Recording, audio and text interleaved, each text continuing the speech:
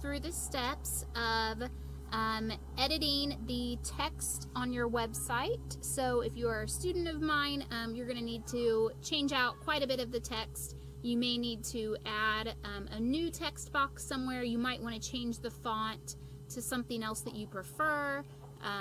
You may end up deciding you want to make the font a little larger. So I'm going to show you how to do that. And I'm actually recording this sitting outside while my girls are playing. So hopefully we don't get too much background noise with the birds and wind. So let's jump right in. So you should see your website when you first log in. Again, it's going to look like this. You're going to select your site. You can go straight to the little pencil tool so that you can start editing. And we'll let the website load. From here, we're just going to start with one of the first pages. So if you go to the drop down from page here and select about. So remember, in the previous tutorial I showed you how to delete out your pages that you didn't need and how to add one. So we added the blog. So here for the About Me, obviously that's not a picture of me there, so I would change that out, and in the next tutorial I'm going to show you how to upload images, how to put your own in there. I'll even show you how to use some stock photos that are available on Wix, so we'll get into that in the next tutorial. But for now, if you go to where it says About Me, you've got two separate text boxes.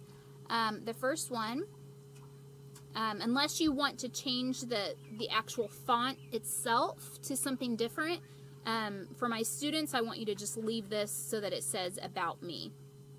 The text below it, that box there, you would click Edit Text, and then you can start typing. So for instance, if I wanted to say,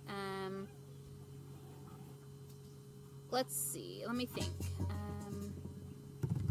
Thank you so much for visiting my portfolio, or we can say my website.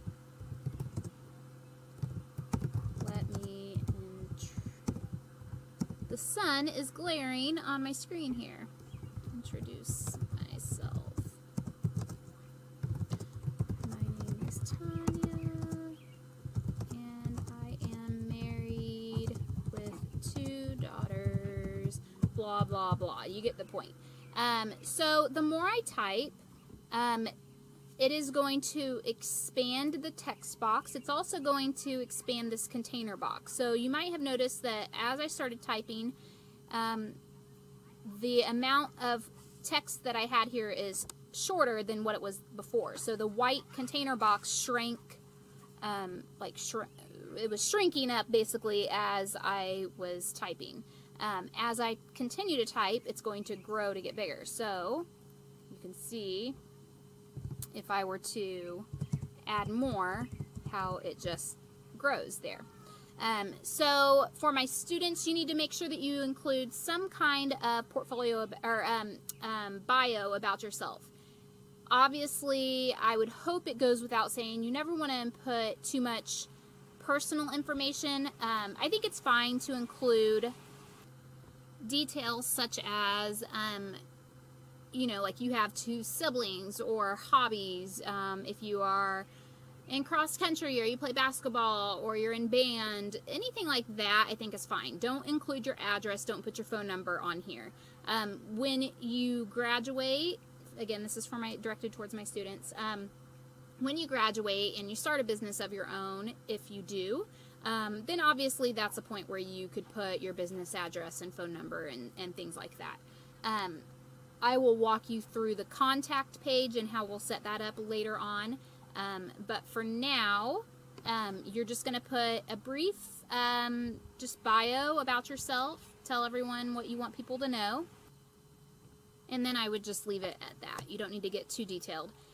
So changing the actual font. Let's say I wanted to make this a little bit bigger.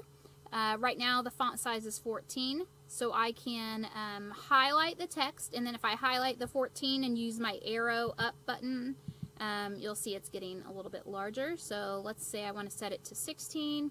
If I wanted to change a different, change it to a different font, I can select one from here. So like if I wanted to do this one, so you can see that it looks different now. You might then have to adjust the font size a little more. If you want to change the color, this is a highlight color, so that's going to put like a box around your font. Or if you wanted to change the actual color, you know, something like that, which I think looks a little crazy, but it's whatever you prefer. You might occasionally hear my child scream in the background, so bear with me. So if you want to change the format of it, so you want the text centered, you've got those options down here. If you want to space out your letters a little more, or the lines, so the rows of the text, you can do that as well. Everything that you would want to do with your text is here. So it's pretty simple. The last thing I want to show you is how to add text. So I'm just doing an undo so that this kind of goes back to where we were. There we go. If I wanted to add a text box somewhere, if you go to the Add button over here on the left side of the screen and go to Text, you can select one just kind of to start, whether it's a heading. Again, you can go back and change the actual font later.